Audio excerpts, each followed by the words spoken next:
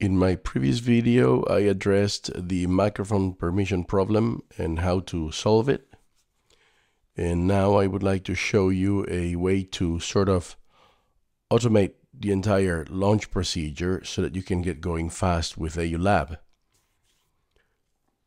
So let's go to the My Music folder where I have the freshly downloaded zip file. I'll double click the zip file to extract the app. Now it's been extracted. Let's go to Show Package Contents, Contents, macOS, AU Lab. Now as soon as you launch the app, you get this configuration document.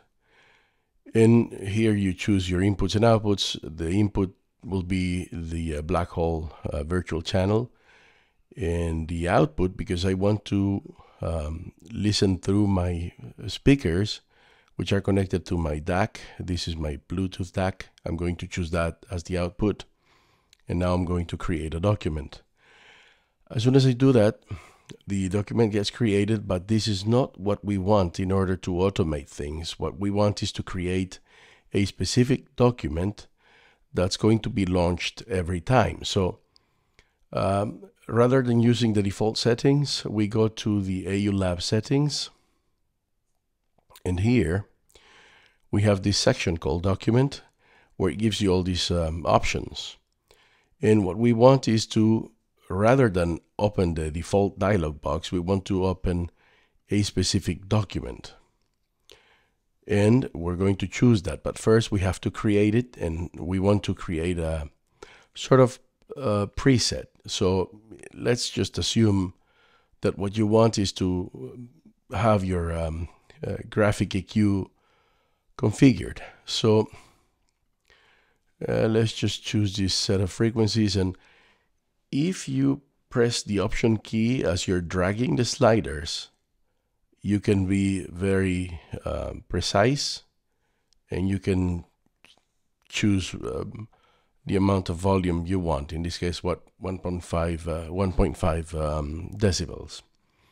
Let's now just take this bunch of frequencies and boost them also by 1.5. Let's press the Option key.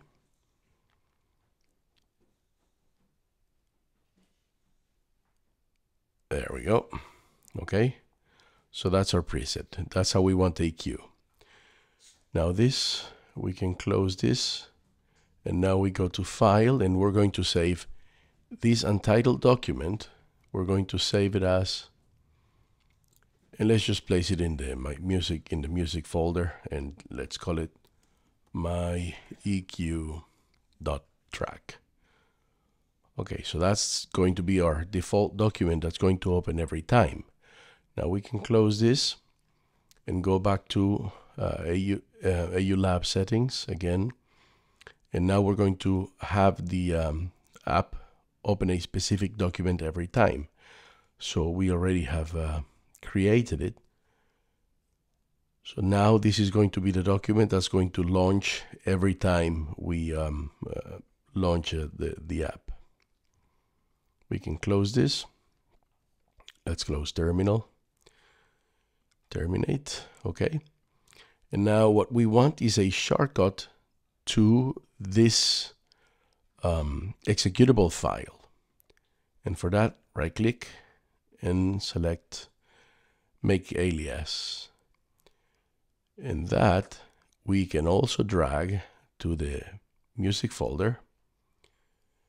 And this is going to save us having to navigate through all these directories. So we can close this. Let's go back to the folder. And here we have the My EQ track configuration file for AU Lab. And we have the alias.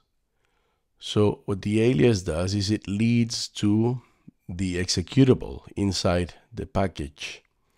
So let's just click it and see what happens. There's terminal, and there's AU Lab, and here's our EQ. And it's already configured. And now so you can automate the process. Now let's see if this will work.